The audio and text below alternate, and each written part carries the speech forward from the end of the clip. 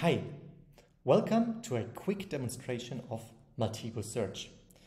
To give you an overview how Maltego Search works, let me show you first where it fits into our Maltego platform. Maltego is an all-in-one platform for cyber investigations of any level. And Maltego Search is a browser-based solution that allows people who do not have a lot of OSINT training to do quick OSINT searches. Now, if you have a team that, for example, is centrally responsible for OSINT investigations, if they are getting a lot of requests for, can you quickly do an OSINT investigation on this alias or on this name, then these teams tend to get overwhelmed very quickly, and the cases that matter, they can't focus on it anymore.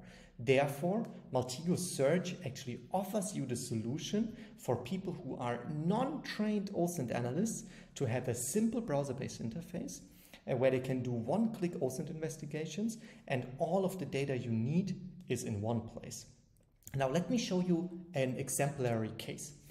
This is an alias or a user on Reddit that is offering to sell someone a gun. That alias of that user is ScaryRed24, and I, as a non-trained investigator, I would love to quickly look at at this alias, and I can just open up my browser, go to Maltego Search, and start an investigation on this alias like this ScaryRed24. Now, I click here on search, and in the background, what is happening is we are searching through over 200 social media networks. We are searching through over like terabytes of breaches that are publicly available, and some other techniques, OSINT techniques that we use in order to identify what kind of data is connected to this alias. And you can already see that we, for example, have here some clear names that we found, we have some IP addresses, and we also found various email addresses that we did see. Now, the email address that we found most often connected with this alias is a Gmail address.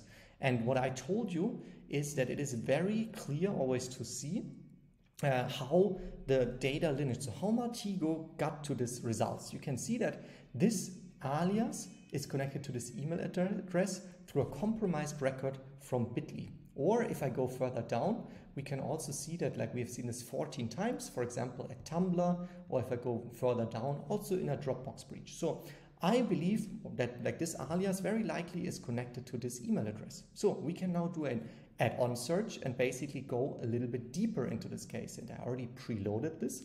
So we basically are now looking for any kind of other hints that we found for this Gmail address. And we didn't only find now the alias or the clear name, but we also, for example, now found various social media profiles. So for example, here we found the Google profile, or we also found a couple of Google reviews. Now you might say it's like, hey, but I want to see this in a different way. Yeah, of course. That's why we built right here our Maltego graph as well here in the OSINT profiler. So you can actually see how the data points are connected. And you can see this in various different ways.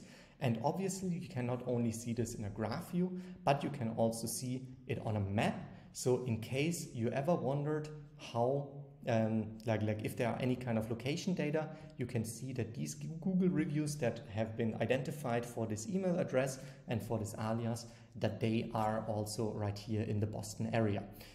So this is what Maltego Search can do for you. Maltego Search is a browser-based interface where people who are non-trained OSINT analysts can conduct OSINT investigations within seconds, and they will be able to do this securely and always with clear data lineage.